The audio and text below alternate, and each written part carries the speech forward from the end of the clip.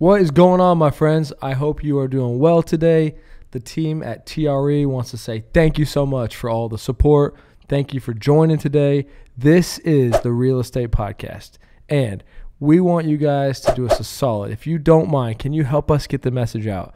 We believe that real estate can be for anybody, and we believe there's opportunities for people to grow with us. So if you can, please share, subscribe, like, comment. Thank you for being here on our journey, and we are going to continue to add as much value as we possibly can and try to shake up the industry. Let's dive in. Just understand that this is a long-term game. Yeah.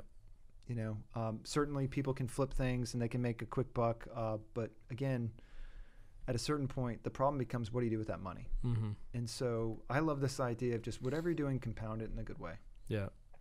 Compound it, whether it be education, find tools to maximize your system. The thing that changed my life is just like looking at my income streams as a business and treating it as such. And find good investments and different strategies and allocate appropriately and just continue to watch it compound.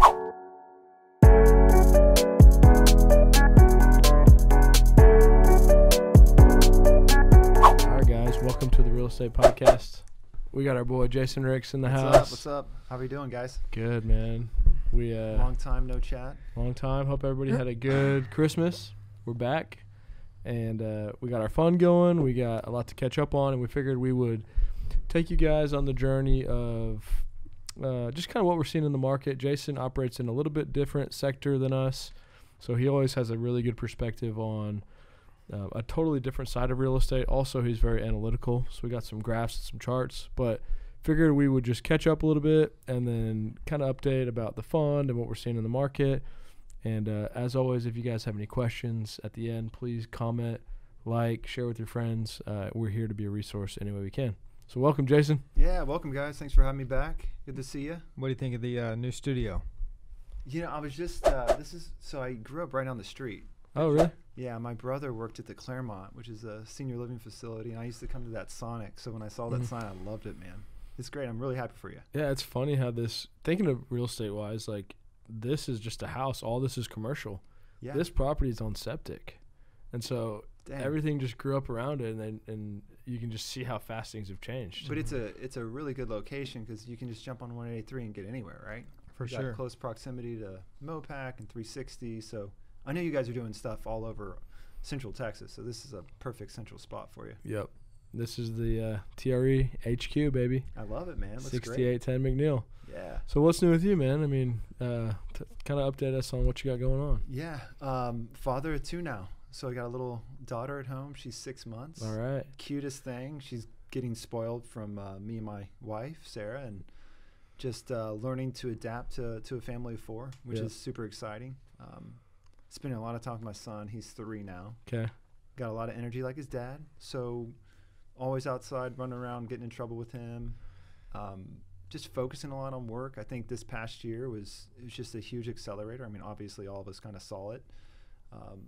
I think a lot of pent-up demand from COVID, so activity was just robust.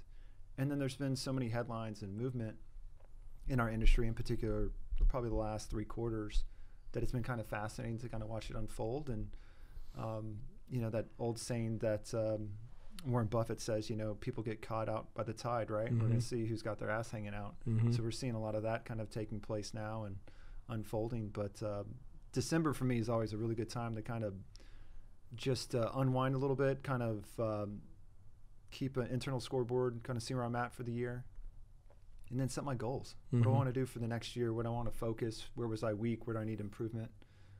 So doing a lot of that kind of internal stuff, kind of figuring some things out. I love it. Would you say, do you have any kind of easy things that you can point out, lessons that you learned this year? Do you think like that? Like, man, I really learned these few lessons 2022. Anything that really sticks out for you?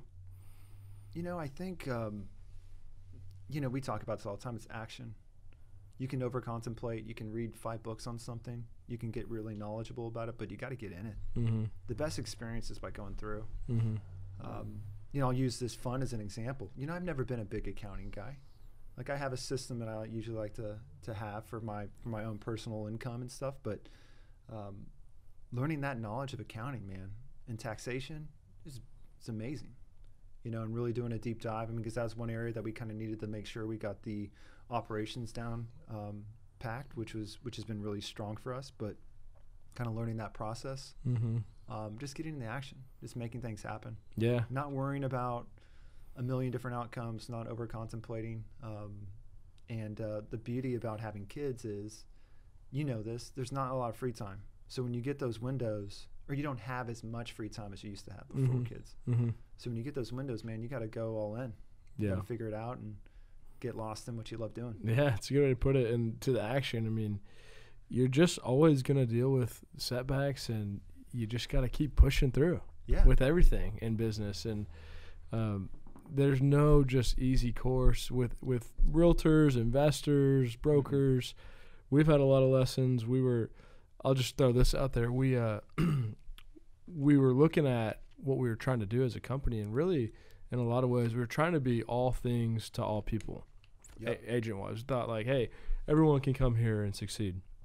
And we realized, man, like 40 agents out of 200 made up 97% of the revenue. 80-20, yep.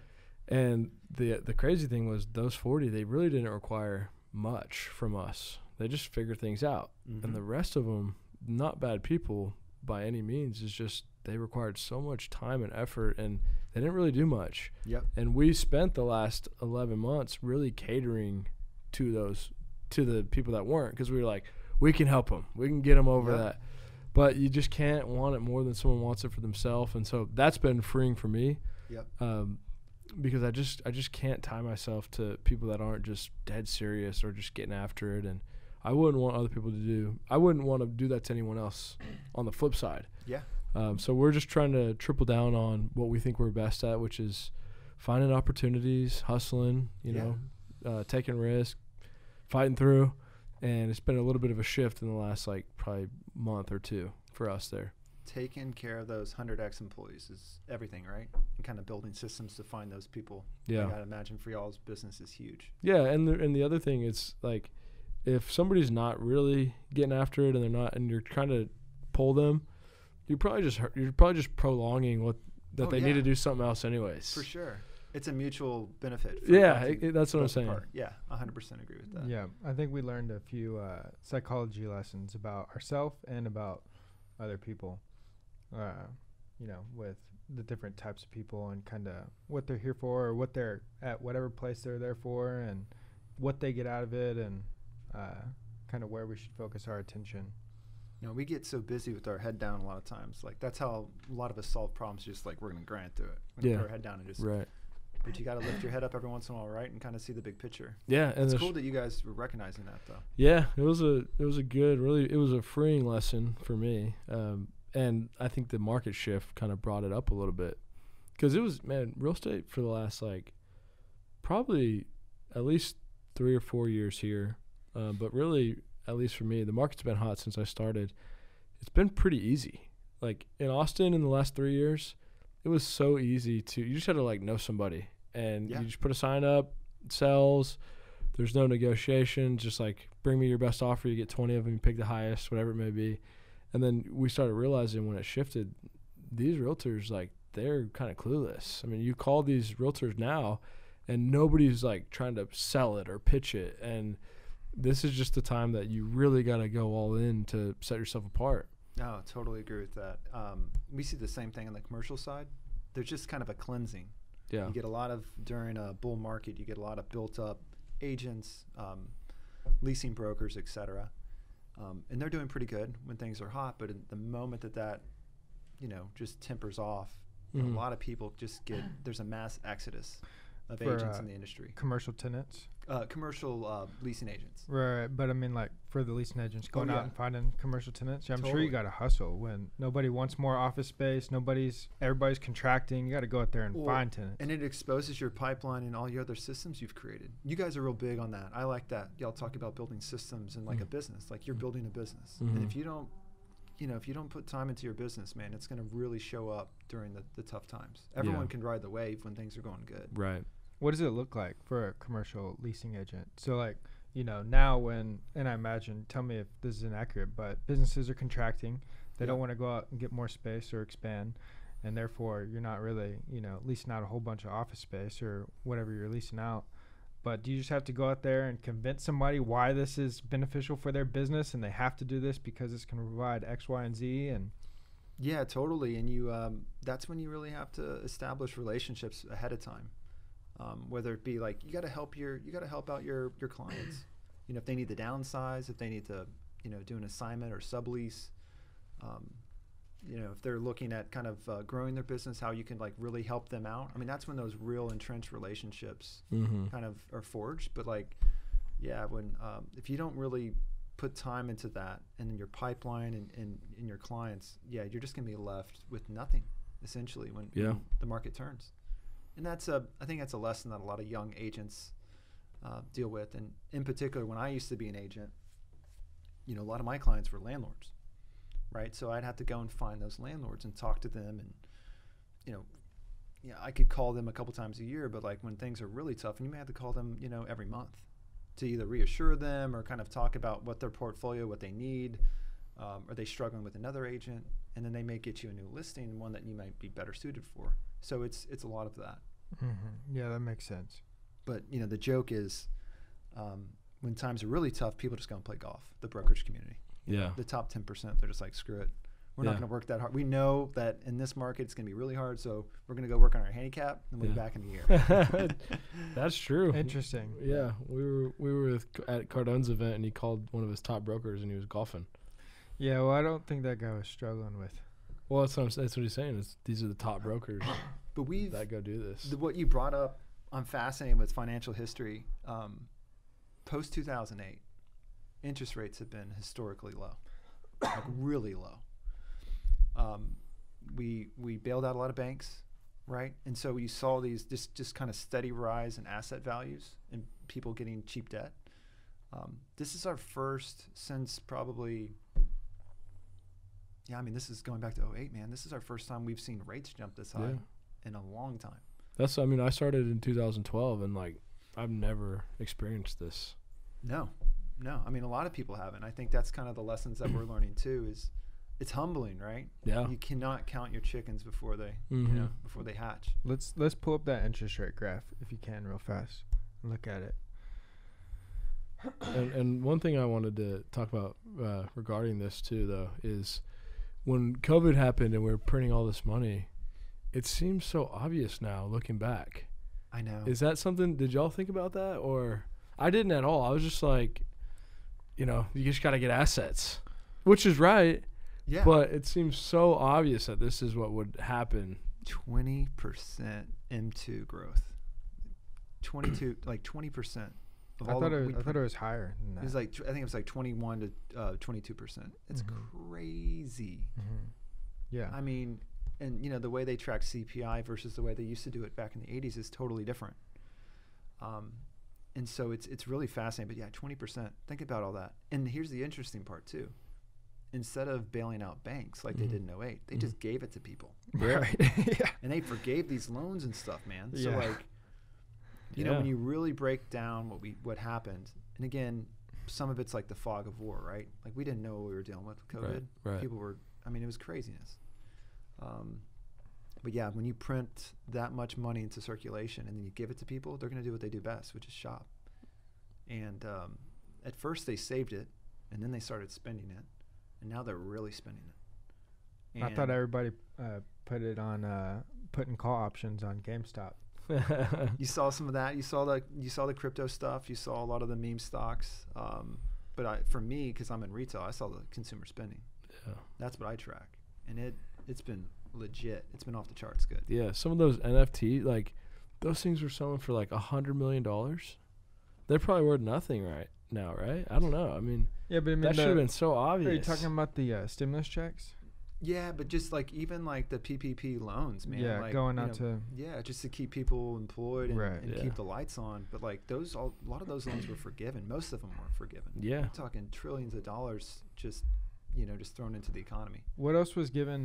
So it was PPP, it was the stimulus checks, and then it was unemployment benefits where something happened where they're increased or prolonged or something there, correct? Yeah, and student loan forgiveness. Were suspended. Yeah, there's a lot of interesting things. And like Texas is very business landlord friendly, but like my stuff in California, some of these people haven't paid rent in like 6-9 months. Yeah. It's a crazy town out there, man. It's unbelievable that people can game the system. Yeah. Were y'all thinking of? But like, my question is like, I wasn't thinking about any of this. Were you guys? Yeah, I mean, you can't. I didn't know what was gonna happen or what the end result was gonna be, but when all this was happening, it's like, you can't just give out all this money and not experience the negative results of it. I felt like there was like just slowly like this avalanche building, but here's the one thing that I really recognized post-COVID. I felt like I was just flooded with stuff, like mentally, like the news cycle was just all encompassing. Like I just felt like I couldn't get out of the work, and some of it was like putting out fires at work, but then, man, when you get off of work, it's just like the stories would come out, and it was just like a flood to try to keep up with everything. And so it almost kind of like took my attention away from like the big pieces, to your point, which is like, did we not think? What's But going I mean, on? think about how crazy this is. You saw the home values go up, you know, post-COVID. It was insane. I mean, huge. I mean, you guys, I mean, look, I think I've read stuff where it's like they've gone up 40% in 2 years. Yeah, that's true. That's like a They went up- decade's worth of gains in 2 years. They went up 41% June 2020 to June 2021. But like, it was so hard because we're in Austin, where you're like, well, yeah, this kind of, you can justify why that makes sense. Yeah. It's like, this is a small market. Elon's coming here. Oh, yeah. Amazon's coming. We're going to be like California. Yeah. Well, Right? And we probably still are. Yeah. But it was like a perfect storm, because here you're like, yeah, jobs and people keep coming here. Of course, value should go up 40%, and they should go up another 40%. Yeah. Well, it was probably sure, it's that, and then I mean the rates didn't drop that much, but maybe they were at what, like a 3.25, and then 2020 they dropped down to 2.5, give or take. So I mean the rates dropped when COVID happened. All the money was being given out, the demand. So also during this time for Austin specifically is when people were leaving California. So California, New York, and all these other places, the restrictions or whatever was happening with the local government there, or, the work, Elon and Oracle and everybody started moving to Austin right at that time as well, late 2020. People had the money. Debt was free, basically. All the demand. Nobody wanted to sell their house. They were looking to buy houses. So all those things just kind of. Oh, perfect storm. And if I could go back a little bit, I'm a big Fed guy. Like, I love studying the Fed. Go back to what Powell said when he was giving out all these checks and all the stimulus. He was like, I'm going to let inflation run hot a little bit. And then it shifted to inflation's transitory, right? And then now all of a sudden it's gangbusters out to like stomp inflation. To me, the biggest thing that we probably missed, the Fed should have raised rates earlier, is my honest opinion. I think they should have done it a lot earlier. I think this transitory comment, I think it was used as kind of a blanket to, I know there's some supply chain issues, and those were valid to a certain degree, but I think they thought it was just going to be a blip and come down, but clearly it did not just blip and come down. I think if they would have raised rates quicker, I think it would have stopped that growth of 40% on homes, and we would have been in a much more stable environment. Right. Well, that was another thing added to the storm is the supply chain. So cost of building homes in Austin went up drastically as well. Have you seen the price? So I didn't include this because I didn't want to over inundate this conversation, but the cost of lumber. Right. Oh my God. I think it's back down quite a bit now. It looks like Bitcoin, no joke. Yeah. Like if y'all, maybe I can do this later. We can put it in the call notes or something. But that graph of lumber costs is off the charts. It's crazy. So you saw a lot of commodities go bouncing around, and man, we're still digesting it all, obviously. But this is the new normal. I think it's just like a paradigm shift, to be honest with you. I think we've gone from this period of low rates for a while, and that was kind of the run we had. And now it's going to be, this elevated rates and kind of going back to fundamentals and basics. Cash flow, smart investments, cheaper debt. I'm sorry, not cheaper debt, less leverage with debt, and just being more prudent. Yeah. And I think we're seeing that. What's interesting is like the NASDAQ. I mean, you're seeing it really get hit with tech and growth stocks. Yeah. Which I know we were looking at some charts earlier today with Tesla and Google, Disney. and Yeah. Disney. I mean, just On massacred out there. on the commercial side, so with the shopping centers or multifamily or anything y'all are doing there, did y'all so during this period, did y'all approach investing differently? So like I got pretty much started in this period, 2018, right? And then 2 years leading up to 2020 when everything hit and really started shooting up. But you know, we still tried to buy. We never went and offered, you know, ask price for properties. Yep. We still tried to buy far below what we felt was value. And we're still in good shape on, I mean, we're, you know, 2x, 3x on a lot of stuff we bought in 2020. But I'm curious on the commercial side, did y'all still invest with those disciplines, or were things, obviously you probably had to buy it, you know, much lower cap rates, but did anything change on y'all's end there? We didn't buy any centers this year. We bought 4 the year before. I will say this, we're very much like you guys, which is we buy the property and we sell the income. Like we sell the improvement, right? So we like taking something that's got a little bit of hair on it, you know, someone who doesn't love it, hasn't cared for it for a while. We buy it, fix it up, doing various different strategies, and then we sell it. What has impacted us is cap rates. And that's just a metric. It's called a capitalization rate. It's a relationship between price and net operating income. And I say this cap rate, the best way you can think about it is like your year one return if you were to buy the property all cash. Mm-hmm. What would it yield me? Yeah. So we've definitely seen cap rates move up. They tend to go up when bond yields go up. So in the one metric we study the most is called the 10-year treasury. That really sets the benchmark for a lot of debt, whether it be mortgages or cap rates or whatever. That weighted cost of capital is really kind of heavily, closely correlated with the 10-year treasury. So since that's gone up, some of our cap rates on our shopping centers have definitely gone up. So we felt that price issue on sale. But I can tell you on the apartment side, yeah, it's really impacted us because, you know, when you own a huge portfolio of apartment units, whether it's like Grant Cardone, those guys like that, I mean, I guarantee you he has the 10-year on his phone and he's tracking it every day because that's really going to determine where his cap rates go. I mentioned this to you guys earlier, but if you have a 1% increase in cap rate, that's a 10% reduction in the price. If it's 2%, it's like over 21%. And 3% is a 33% reduction. That's crazy. I mean, that's happening right now. So like when Alex, when you referenced earlier, hey, the 10-year was like really low, right? Cap rates were near the floor. And now all of a sudden they're going back up to like 6, 7, 8 on some of my shopping centers. Like, But it's really only relevant if you'll have to sell right now or refi right now. yeah. Otherwise, you know, it really is not extremely important. And Yeah, it's just a paper loss, right? Like it's just a hypothetical paper loss. Yeah.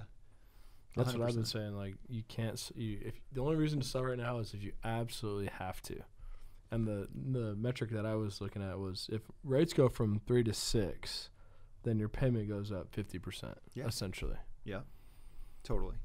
Is there a metric that people look at for interest rates and cap rate at like some kind of, if it goes up this much, cap rates inherently stay 1% above that or something like that? Yeah. So Alex and I, we were looking for the fund. We were looking at a 20-unit apartment complex on the east side of Austin. And they were trying to sell it at some, at a cap that would trying be to market for like, back a year and a half ago. Right? 4.5. Yeah. And I did the math and I was like, no lender will touch this. So what I always say is depending on the quality of the asset, if it's like a class A beautiful project, typically you want at least 50% basis points, that's 0.5% of a spread from the cap rate. So I'll give you an example. If you buy one of the nicest apartments in Austin right now for 4 cap, you want to have your debt at like 3.5%. Yeah, that makes sense. You need that little cushion. But even when the market was hot, people weren't doing that, right? Like, at least in Austin, like rates were 4.25, but they were paying 2 caps or 3 caps. Well, keep in mind, like Fannie and Freddie, if you get the right type of deal structure, those rates were like down in the twos, man. Yeah. So that's why you could justify the 3.5 cap, Right. because you were getting debt at 3%. Right. I did a large refi for a deal in California. We got in right before we locked the rate at some ridiculous number. Oh my God. And it like literally within a couple months, I know you guys experienced those couple months where it's like, it just ballooned. Mm-hmm. Yeah. But we were already locked in. And I swear they were trying to do everything they could to like screw that To up get for you us. out, Yeah. yeah. We had to do all these estoppels last minute. They had all these changes. But no, we definitely saw that kind of unfolding. And then the other interesting thing is at the biggest levels, right? At the biggest of biggest levels, like the big institutions, the pension funds, whatever. When cap rates go up like they have, they start looking at other asset classes to deploy capital into, Mm-hmm.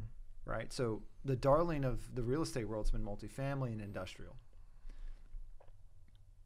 But as those cap rates have grown, they're kind of like, what's a better long-term 10-year performance play? Is it kind of sticking with multifamily and industrial, or should I go invest in equities?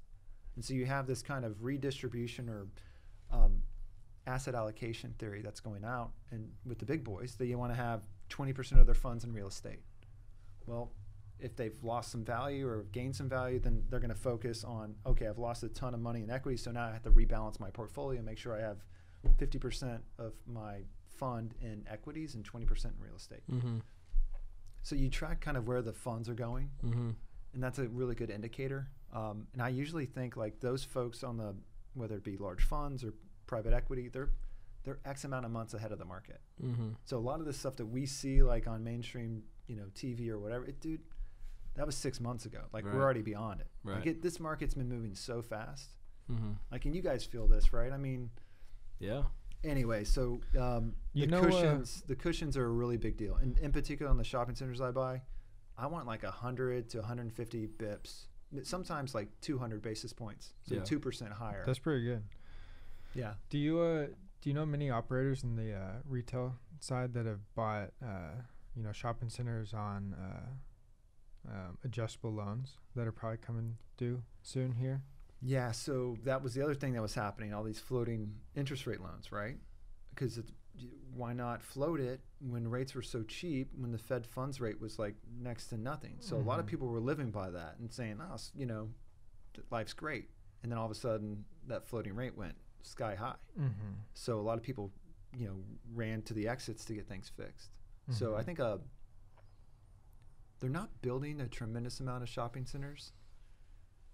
I still think we're overdeveloped in shopping centers. So I will say this though, on construction debt for like multifamily, that's not fixed a lot of times, and that's been a huge punch to the industry.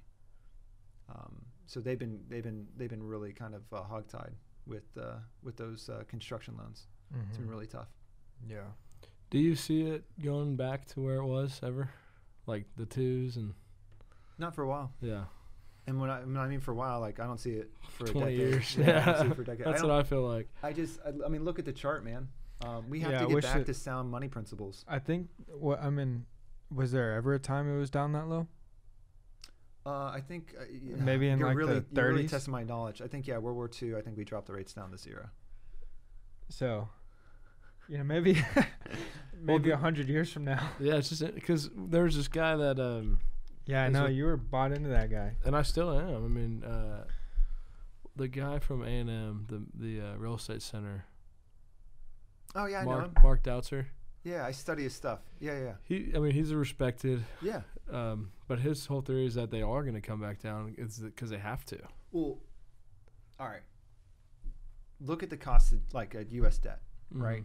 And all the different maturities, right? So sometimes we have IOUs, I call them, right? It's just government debt, but IOUs. Sometimes they're 1-year bills, 2-year bills, 5-year, 10-year, 30-year, whatever. We're so indebted as a country that really high interest rate Mhm. becomes a lot of money. Like, the interest burden becomes huge. So I think rates are going to have to come down, but I don't see them going back down to where we had Yeah. during the COVID He times. said they're going to go lower than that. And yeah, I know. Well, and I mean, he didn't. And what he was saying too is, and I hadn't looked into this as detailed as a lot of people have, but he's like, look, I'm not just saying this. He's like, I read the footnotes of the Federal Reserve meetings. He's like, they've said this. Well, they're not going to raise rates for forever. They're going to raise rates. They're going to bring them down. They're going to stabilize a little bit. They may lower them when this happens. Mm-hmm. It's going to be a constant fluctuation. Yeah. But, you know, that call, he wasn't saying they're going to be back down in the 2s in 6 months. No, he did. He said, but he did say like within a year. That's what he said. It's fascinating. But I know. I've seen the Fed notes, and it's very telling where they forecast things are going to be. Yeah. And Jerome Powell's kind of stuck to his guns on this rate. I mean, he hasn't really adjusted at all. It's funny. Like, he'll say something that kind of sounds hawkish or bullish or dovish or whatever the terms all these people use. Mm-hmm. Like, it could be bullish or bearish, and it can move the market. Like, that's how just crazy. One word. Oh, just a couple words. Yeah. Or like maybe his tone. Maybe he's softened on his tone, so people just jump in. But yeah, it's fascinating seeing the evolution of it. But time will tell, won't it? I mean, I certainly, when I look at the government debt and all the different varying maturities, we can't keep this game up for very much longer, in my opinion. We maybe have another 6 months where we can keep hammering at rates, but eventually that interest on the debt's just going to be too high of a burden. Yeah. Well, back to our point of like, you got to be in the game. I mean, if you were the person that sat on the sidelines for the last 5 years and you're like, I'm just going to wait till it crashes, it's still hard to get in the game even now. Yeah, totally. Like, you got to have your processes and your systems, and you got to know the right people. Yep. You can't just like jump in and start buying real estate if you hadn't been doing anything, in my opinion. Not only that. Not at a scalable level. Or you buy one deal here or there. Yeah, totally. Well, not only that, but like, you know, if you weren't buying in 2020 when things were skyrocketing, and you could buy right in 2020 when things were skyrocketing, but your debt was really cheap. But now, as prices have come down and your debt's much higher, you may not even be able to afford it now. So you're missing. That's what I'm saying. You're completely missing out on the opportunity. So the reason for this is like, maybe there's some hope here, and like, it's always going to be challenging, like we said earlier. Yeah. You just gotta freaking roll with it. Look, time in the market is more valuable than timing the market, right? In all these different vintages, we can talk about this, you know, dollar cost average theory. You know, no one knows. Not even the smartest people know. I even track like Ray Dalio. He doesn't, you know, he has a hard time predicting these things. Mm-hmm. So there's no telling what could happen, or if there's going to be a black swan event or something else random that will happen. But yeah, man, you just got to keep investing, because what's the alternative? Right. Give me a better alternative. Are you going to sit in cash? Yeah. Show me a graph of cash over, 10, 20 years. It's not going to, inflation's going to eat it away. Yeah. So you got to put it somewhere. And who knows, maybe we'll have a bounce back in 10 years from now. No one's even going to be like, this will just be a blip on the radar. Right. I know you have that long-term mindset. Yeah, absolutely. But I think it's really hard. I tell this to people all the time. Everyone wants to talk about investing, but what they're really wanting to chat about is trading. What's going to make me rich fast? What can I get in and get out of and make a quick buck? Mm-hmm. I don't care about all that. It's just noise. The real mental exercise is committing to a plan, and that's investing. Just year after year, Sticking to it. year after, like getting good, like hone in your craft. Yeah. Become better at it, smarter at it, and just keep going. Right. Most of the people who want to just sit and talk about getting rich fast too. I mean, that's about all they want to do. It's kind of one of the psychology lessons that I was saying we learned is I think most people enjoy just kind of feeling good about having that conversation, or be in a room where that conversation is being had to make them feel good about, the idea of getting rich fast versus even the act of getting rich fast, which requires work and risk and everything else. The Cardone event, it was really good, but it was just so fascinating to us because, and I'd take nothing away from what Grant's doing, and but like they'd get like 2,000 people in this room, right? And the questions that people would ask would be so simple that you could literally just type this in on Google and get your own answer. Yeah. But they'd pay, $1,000. thousands to be there, and then they would pay $25,000 to be part of this group. And I'm like, I don't think they actually want to do any of this stuff. I think they just want to feel good about themselves, and like that they think they're trying to do something. Yep. And they would pay $25,000 for stuff we would give everybody for free. and we've been giving for free. I mean, we talked about it earlier, 80-20, man. Yeah. Right? When you talked about your agents, it's 80-20. Yeah. Yeah. I mean, I agree with you wholeheartedly. I also think it's really interesting. There seems to be this like evolution of people that are trying to pitch like, hey, come to my webinar or come to my like teaching event or come be a part of my group to get paid. Mm-hmm. And the best real estate people that I know, they don't want to mess with that. That's like small potatoes to them. Yeah. So you have to kind of, are these people real estate people or are they trying to sell you on a seminar? Yeah.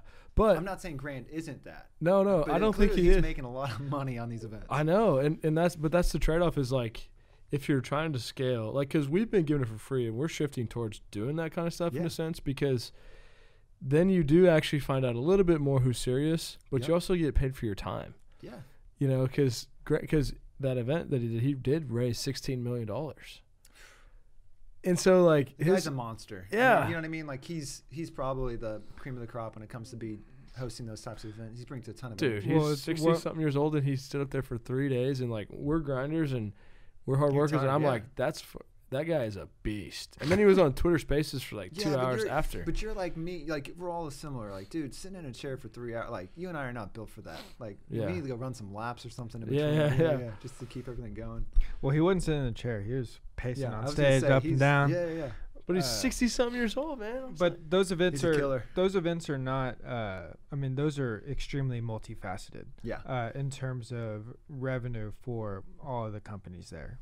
That wasn't, a webinar or a seminar to like learn some. That was a well thought out, well executed, fully optimized event to maximize revenue. And at the same exact time, the experience for the person who was there. It wasn't just people getting sold and people, paying money for things. They enjoyed it. They enjoyed fun. They enjoyed every single second of it. It's I've been in this thing for so long. It's so funny to me. It's like, there's a lot of real estate influencers. Grant's probably the most marquee out of all of them, but like it's the podcast, it's the YouTube, it's the book, it's the seminar, it's you know what I mean? Like and all of it is a beautiful cycle to get him to have money into assets. Yeah. And using other people's money to kind of grow it, not only, other people's money, I mean, they're going to get paid too, obviously. Yeah. But it's a perfect little mechanism, and I see a whole bunch of sponsors do it to just go back to their core business, which is how can I raise funds to grow? And it's probably different, though. Like, the old school guys would just do it to just get paid for just that. Yeah. And not make it this all-encompassing. But it's the beauty of, just the internet these days. You can just touch so many different people, man. And then I'm sure he's been promoting that event for a while, and to raise that much money is crazy. But we were just studying the business side, dude. He's got this sales army, and when they finish speaking, they start selling everybody. Some dude tried to create his own deal, and he got kicked out. He sold like hundreds of thousands because he's like, I'll sell mine cheaper, and got 300 people in a hotel room and sold them. Wow. Anyways, how do we get on that? I guess my whole point was it was the whole thing. The psychology of the yeah, just being in the game, because like we were talking about this with our fun, like, and we were lucky because we were in Austin's so different. You don't really, single family wise, you don't get a lot of cash flow, if any. Yeah. And so what we were always judging what we were buying on is like we were looking at the market in real time, and we were just like, let's just be lower than that. And we were seeing it as being brokers and having agents like, oh, okay, these guys are all buying this for $5. Let's be at $4 or $4.20. Yeah. And so that was the metric we were using versus, this is a 10% cash on cash flow every month, because that's just Austin. And so you just have to have these different strategies per different markets, because there's different ways to approach it. And it worked out well. I mean, we have a lot of properties, and they've all basically gone down $100K. Yeah. And, it's probably multiple millions on that. But we're still okay because we bought below value the entire time. 100%. No, and it's I love the fund business, man, because it's the purest form. You get judged on your returns, and it's so simple, and it's so like in its own little way, it's beautiful, right? But if doesn't matter about the hype, just the numbers. Yeah, just the numbers, just no emotion, right? But if you would have bought Tesla 6 months ago at a 20% discount, you'd been jumping up and down. Right. But now the stocks dropped, tremendously, and so it's just you get judged at the end of the day on what your return is, and I think the best operators know how to perform in the best of times and worst of times. Yeah. and we're probably in the trenches just like everyone else, solving that. But no, at the time that we bought all of these deals, we were super excited about. Yeah. And here's the beauty: because we bought them so low, and Yeah. what do you preach to us all the time? Yeah. You make money on the buy, right? Right. I mean, because you've done that, our returns are still positive for the year by double digits. Right. And that's using our base case. That's not even our best case scenario. We just did the math again because we break down the math all the time. But I mean, we're still up. Right. And think about the spread between if an investor put in 100K into the S&P 500 in April, or they put it in the TRE, like our growth fund. I mean, we're up like. Yeah. Dude, I think the S&P's down what, almost 20% this year. Yeah. Yeah. Well, and that's the other thing too is, like you said, best times and worst times. So knowing how to make money in the best times and the worst times. Right now, the way to make money has changed. Yeah. Compared to where it was last year. Totally. In 6 months from now, there's going to be opportunities that we don't know are going to be there yet. I mean, we've learned some new opportunities that have come up in real time as we've seen them present themselves. In 6 months from now, there's going to be ways that the fund's going to be able to make money that we are not expecting right now. 100%. I'll tell you one thing that I heard from Story Built, you know those guys? And then somebody else that was really plugged in with all these builders. And I am on the outside of this. This is just what I heard. Yeah. But they said that in 2007, 2009, all these builders here, they had to continue to finish out their projects. They were just kind of like in the middle of it. They said right now they're all just stopping completely. They're just not building. And so their theory is that in 6 months to 8 months, there's going to be another massive shortage here in Austin on what's available. Oh, yeah. I mean, think about this.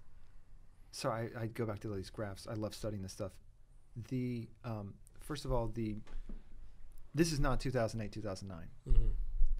The credit scores of people that purchase homes and their indebtedness, like the rate of their mortgage, so much of it's below 4%. The homeowner's in such good shape here in Central Texas and nationally because rates were so low they got locked in. They're doing awesome. I think there's two different markets, right? There's the new home builder market, and then there's the current owner-occupied market. Current owner-occupied market, to me, they're going to be at a standoff, dude, because if they're going to put their house up on the market, they don't need. I mean, they have amazing debt on it. Yeah. I mean, it's great. You have under 4%. Yeah. They're going to want a price, but I think we're going to have to live through all this pain of all the force for build and sell developers that are going to have to. We're going to have to live through that glut and get that out of the way and get that absorbed, because that's what's really dragging down prices. You talked about, iBuyers and all these other different groups that have purchased all these assets that also kind of drove some home values And a up. lot here in Austin. In Austin. And that's why we've seen this glut and this dump on the market. Yeah. But I think as soon as that gets removed, I mean, the current occupiers of homes that are sub 4, I don't know. I mean, they're in great shape. Right. And I think to your point, which is really interesting, if all the home developers are on the sidelines right now, not building anything new, and then no one's moving from these homes, they got under 4% debt. No one's leaving.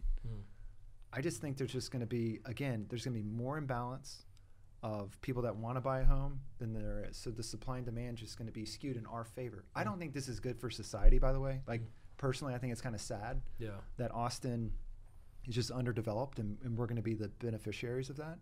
But it's just the reality. More and more people are moving. You can open up that chart, too, of all the people the migration patterns coming from California, from Illinois, from New York. How many is it per day to Austin? I don't have that data. This is one of my favorite that I pull up. It's U-Haul data that comes out. Interesting. Yeah, and this is just domestic migration patterns. I mean, obviously, the two beneficiaries of people leaving New York, Illinois, and California is Texas and Florida. Yeah. Follow the U-Haul trucks. And isn't it the name of the game? Just especially in residential and the business we're in, it's just following the migration patterns, right? Yeah. If population keeps coming here, and we can show the unemployment rate in Austin, too. But right now we're like 2.7%. What is this, mortgages? Yeah, I want to talk about that one here in a second. Maybe we can go to, there we go. Yeah, look at the unemployment rate for Austin. Yeah. I mean, we're still so attractive and we're so low. If Can you you- want a job, come to Austin. Can you go to 5-year on the unemployment? If you want a job, come to Austin. You heard that. Look at that, man. Yeah. That's crazy. Staying steady right there around 2.7. And we continue to get population growth, and we're not going to be building enough homes for these folks. Right. Well, and no sellers are going to sell. They're in their mortgages for under 4%.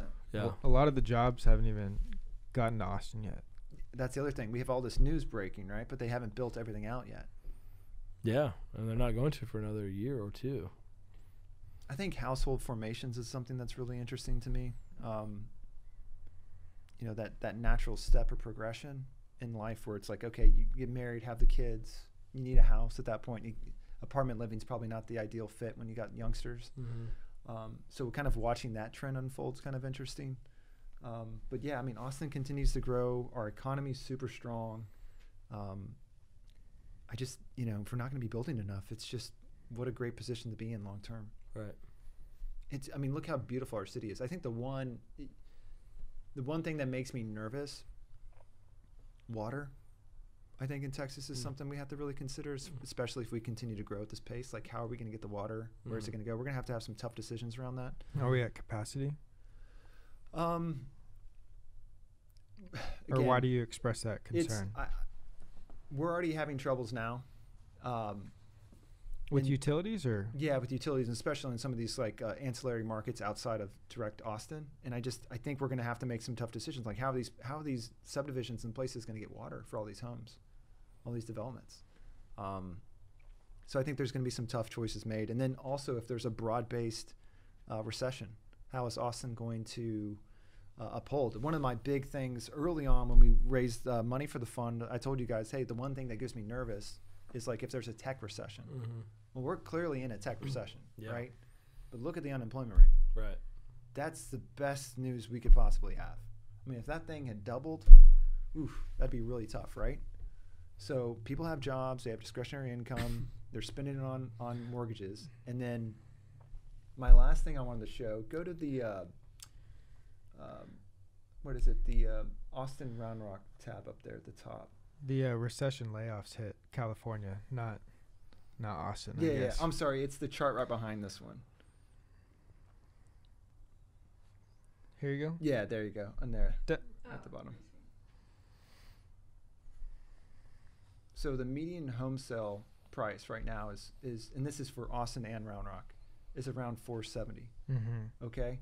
And I think there's some other really important data points here, but I don't really want to dig into those. I just want to focus on the median sales price at $470. My thesis is you want to be at or around that number, because that means you have the largest share of people that can qualify for that. So there was that really cool chart that I was showing earlier, and it kind of correlates with this comment. There it is.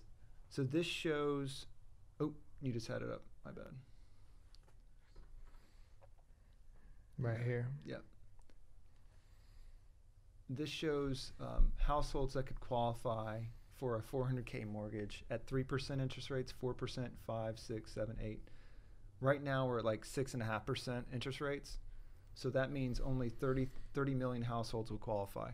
So for me, for the TRE fund, if we can continue to buy, whether it be single family homes or duplexes, quadplexes that we can rent to that bulk, that median, that's the sweet spot. Because I think you're going to see some people that are maybe lived above their means, that can't afford that Class A apartment, that are having trouble with that big mortgage that they have, and they're going to have to downgrade into a Class B unit, and that's really where we thrive. I mean, because we're just Class B guys, right? I mean, at the end of the day, that's our sweet spot. So to me, that's where you want to be. Yeah, that's interesting. You don't want to be in Class A rents, because Class A rents, there's a lot of apartments and it's very competitive. Where we're at with rents, I mean, we're at like $1,200 to $2,200. That's a great spot to be. Mm-hmm. We still have room to grow those rents. We're not in over our skis. Like, it's not like we have to rent these units out for $3,000 a month or we're underwater. Right. So we're perfectly strategically placed to really kind of have the most demand, either from renters or buyers.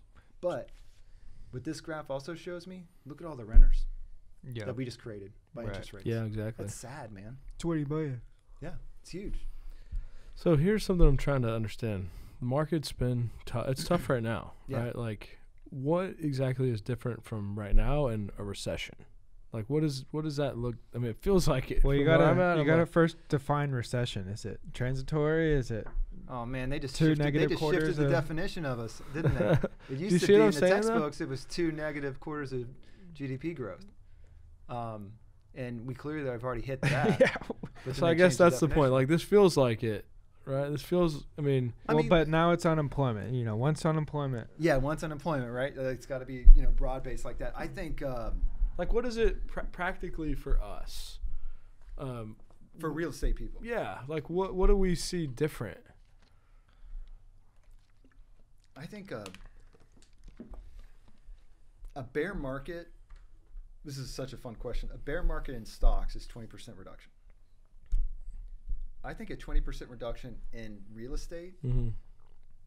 is a recession. The reason why is because if I wish I could show you this graph, but real estate returns historically fall in between bonds and stocks, and so stocks are going to be more volatile. So they drop 20%. Like, that happens pretty frequently. Yeah, on earnings call. But in real estate, it doesn't, and Right. neither does it happen in bonds. But like, are we in a bond recession? Like, think about it this way: like bond yields have gone up so high, so fast that even like bond funds are down like 20% this year. Like, I just think we're just deflating all of the bubble that we created with M2 money growth that we had during COVID, and I think we're just seeing that deflation of the balloon. That's what I'm saying. Is like it already for me it feels like that. Like, totally. This feels like the recession. Yep. Well, yeah, that's what I mean. It's depends 'Cause on who everyone's you like- ask, but like if you're going based off history, we're in the old definition. But here's the other thing. Everything in real estate's local. We're in Austin. Yeah. So, Mhm. if we were investing in properties across the country, that may be one thing, but like, we're just hyper focused in Central Texas. I mean, I don't know. I don't see a crazy recession in Austin, Right. especially with unemployment at 2.7. Our GDP growth, I have another thing up there. I'm going to stop with all the charts, but like, Hey, they're good, man. GDP why is we need still you. strong. It's still really strong. Right. We had really good growth. So like, Austin's GDP isn't down. Mm-hmm. Nationally, we're down. What was your question? What should we expect? Yeah, I mean, I How guess. should we define it too, right? Yeah, I guess it's kind of answered. I mean, it's like,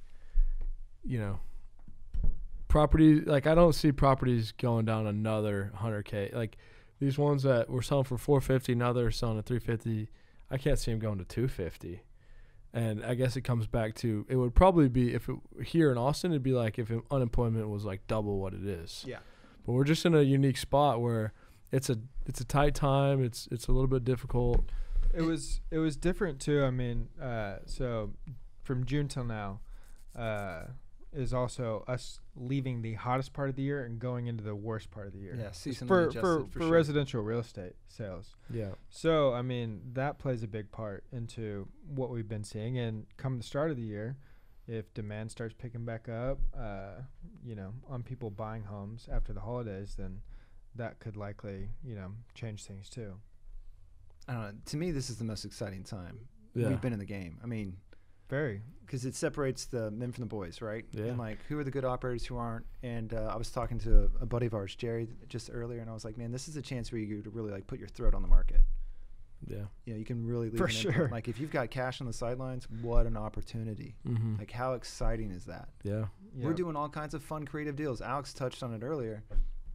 We don't know what the next 6 to 9 months is going to look like as far as deal creation and what's going to be making money, but like, we're doing interest-only deals. Or like, not interest-only, but we're doing seller finance deals, which is really fascinating. Yeah. That's becoming like widespread for us now. Right. We're getting rates at like 4%. Yeah. So like, all this talk about interest rates, we're Right. baking them in at 4. Right. It just looks different. We're just banking with somebody else. Right. Right. And we're buying them at a discount. And man, it's just really hard to be bearish against Austin Yeah. for the next decade. And like, if the worst came the worst for our fund, and we had to hold the fund 2 years longer than we wanted to, 3 years longer than we wanted to get a better return, that's not bad. Right. I mean, it really isn't when you look at it. Sure. But these moments in time, with all the noise, and we're in it day to day, Mm-hmm. we feel it differently. But really, like if you take that long-term approach that we've always had, Mm-hmm. and just kind of just sit back and go, okay, rates are probably going to have to come down eventually, right? We can refi those properties at that time, and we can find other creative solutions to maximize returns for folks. Yep. Yeah, it's gonna hit. A bottom here, like you're asking, how much further down? But this is the median close price. This is through ABOR, so not specifically Austin, but all listings listed on ABOR. But the median close price. So as you can see, this is over the last 2 years. So January 2020. We were at what, like 270, give or take, and then hopped up to like 425, 430, and then now we're at 345 this last month. And so really we're only back down to about March area of 2021. And if it kind of levels out here and starts incrementally going back up, maybe it's not going to have this huge diagonal that we saw in 2020, but yeah. I mean, I guess like when I think of recession, it feels like this. The only other thing it would be is like you drive by and nobody's in any of these restaurants. Yeah. But like they're all have people still in them. They're not nearly as booked as they were. I mean, things were just crazy. Yep. Every restaurant was just packed. Everyone was throwing around money, but they're still busy. Oh, just the last 4 or 5 years here. I can tell you retail's setting records right now in Austin because I get to see the sales per square foot data. It's off the charts. It's good. Really? We had our best year this past year. Yeah. You're going to see, you'll see it in different ways, right? And different people are going to see different things, but like I would imagine, depending on which sectors are being hit, but people are going to start allocating their money differently. They're going to stop spending in certain ways, but they're going to probably increase spending in others. So you'll see things increase, other things decrease. It's not going to be max exodus of like everybody goes inside until that's what because I've never been through a recession. If you did that though, but think about it, like if it was max exodus and nobody went outside, nobody spent money, the problem would get way worse. Right. We need to spend more money to get out of the recession, to get the economy. Sure. Don't you feel like there's always that like, that one moment though when we hit a real nasty recession where it's like you can pinpoint it, like that was the event, almost like when Tom Hanks got COVID. Remember that? Like that would, to me, I think that was like the night everyone blew up, right? There was definitely that moment. I still haven't felt that moment yet though. Right? Sure. Maybe you guys can think of one, but I'm seeing used cars down. Cars in general are getting smoked right now. All the kind of, anyway, used cars are down. Commodities are down. Yep. Bonds are down, stocks are down, real estate's down. Like I feel like everything is just down. It's like everything bubble is down. I've gotten less calls about selling my Toyota Prius. Usually the Toyota dealerships call frequently to try and get me to go trade it back in or sell it. The whole FTX Alameda thing. Yeah, that was that could have been the big pin. Yeah, that could have been the pin. Yeah, I mean the crypto stuff is just off the charts crazy. Binance, I'm hearing kind of interesting rumors on Binance. I can't get over the NFTs. Like, remember, wasn't there one that sold for $100 million? You remember what I'm talking about? Yeah, there's all kinds. Like, how is that even worth $1 million now? Like, nobody. You know what I mean? I don't hear too much about NFTs anymore. I know you don't hear anything. There isn't there like a psychology around like it's really hard to be patient and sit on money, right? Yeah. Like if a lot of people that want to buy a home are sitting on the sidelines for a year, that money's got to be burning a hole in their pocket, and I think there's going to be kind of this equilibrium between sellers kind of conceding a little bit and buyers kind of conceding a little bit and kind of meeting in the middle. Yeah. And I think we're going to kind of watch that play out over the next 6 to 9 months. Yeah. But I definitely feel like that's where we're at. Especially once we get rid of a lot of that product from the for development builders and stuff, for sale development. Once that kind of glut gets removed from the equation. But no, it's a fascinating time. Interesting times. Well, to kick it off, to get out of here, like final pieces of advice for investors, entrepreneurs, just people in general that are interested in real estate. On the real estate specific side? Yeah. Read statements from REITs. So you send out these like quarterly packages. Mm-hmm. Just pick up some, read some. I could name some books and stuff, but like What specific REITs do you like reading? there's Welltower is an interesting one that I like to read. There's a triple net lease deal that I follow. There's a lot of retail that I follow. So I kind of pick those up because I want to see trends and what they're kind of talking about. I think it's really interesting data. But the other thing I was going to say is like all back to this action thing on to go full circle. Go on like a LoopNet and just start breaking these things down. Like whatever asset class you like. If you like, hey, I really like Austin. Okay, cool. What do you like in Austin? Well, I like industrial buildings. Okay, what type? Well, I like ones that are usually 3 million to 10 million. Okay, perfect. Go and bird dog those. Yeah, start looking. Download the package, put it into a formula, and see. Just start playing around. Start with talking. It. You yeah. have to like start to like kind of comprehend what these things are going to look like, and start studying that market. Study the landlords that are in that market. One of my first things that I did is I found a product type of retail that I liked, and I databased all the landlords in Austin. And that way I have all their information. I can send them a mailer. I can call them. Sometimes this information isn't perfect, but at least you have a category of all the entities that own it. And you can start kind of tracking the movement of that. Yeah. It didn't take me more than like a couple days to do this, by the way, of like, just a couple hours at a time. And I think that's really good advice. And then just understand that this is a long-term game. Yeah. Certainly people can flip things and they can make a quick buck. But again, at a certain point, the problem becomes what do you do with that money? Mm-hmm. And so I love this idea of just whatever you're doing, compound it in a good way. Yeah. Compound it, whether it be education, find tools to maximize your system. The thing that changed my life is just like looking at my income streams as a business and treating it as such. And find good investments and different strategies and allocate appropriately and just continue to watch it compound. And it's amazing. Over, you and I talked in 2017. That was our first deal that we did together. Is that apartment deal in San Antonio. Mm-hmm. And since then, it's been like 12 other deals for me. Mm-hmm. And then it's fun to kind of watch the growth and kind of learn. But just keep studying your market, your niche, and just keep growing. Love it, man. That's true experience, wisdom right there. I got a lot of gray hairs now. You notice that? Come on, man. I'm getting them. Who do you take more wisdom from? The gray hairs or the cowboy hat? Man, I'm staring Gray at hairs, this. for Look at sure. this. Look at this guy. He's got beautiful hair over here. Growing it out, baby. Well, we appreciate you guys. Jason Ricks, Coffin, Matt Teifke here. And if you guys have any interest in Austin or in our fund, please never hesitate to reach out. We get you connected with Jason if you want to. We're always here to be a resource.